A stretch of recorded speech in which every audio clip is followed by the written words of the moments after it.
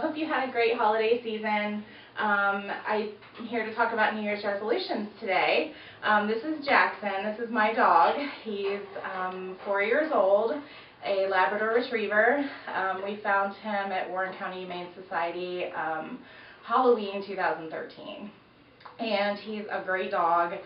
Really good with my son, who's 8 years old. They're best buddies.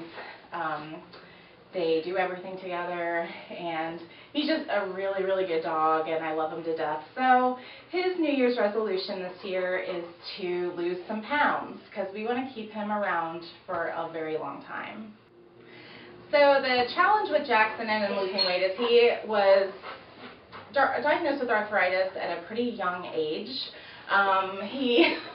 He has really bad hips and knees, and he's got joints in general are just not good for running and playing really rough.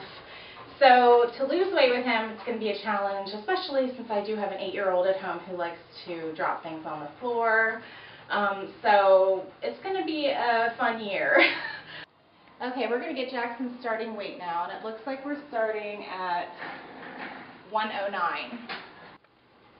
So we're starting out at 109, and my goal is for him this year, by this time next year, to have lost 15 pounds, which is going to be a little difficult because, like I said, he can't run because of his joints, so it's going to be a matter of his food and maybe getting him out for short walks once he gets a little bit of weight off.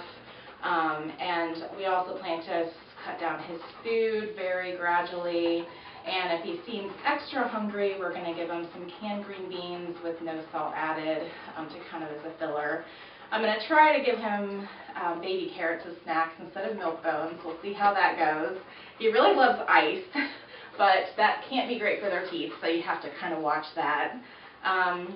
So when it gets a little bit warmer out, we're going to start with short walks, and we're excited for everyone to join us on this journey.